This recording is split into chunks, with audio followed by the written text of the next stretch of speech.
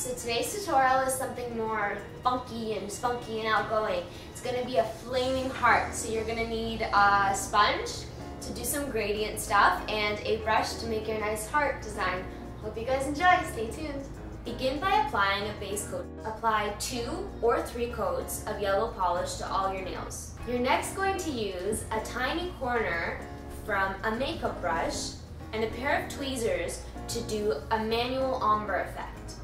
I'm going to start by dipping my little sponge into the bright pink and dabbing it on a corner of my nail in a diagonal pattern.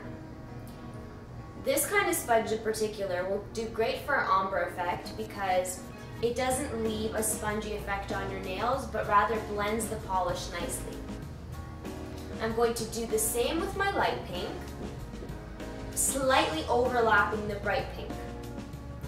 The last step is to take the same yellow that you put on as a base and dabbing it just where the light pink ends, slightly overlapping, so the colors look like they overflow better.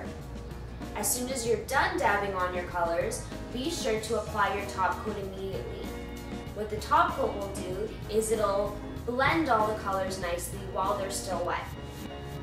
You're going to do the same effect on all of your nails except for your ring finger. Now on your ring finger, you're going to take a small paintbrush and black nail polish and draw the outline of a heart. Instead of coloring in the heart, you're going to color outside of the heart, so the heart remains yellow. Now to do the flaming heart effect, you're going to take your bright pink and use the same technique, except do it around the ends of the heart, so around the shape of the heart.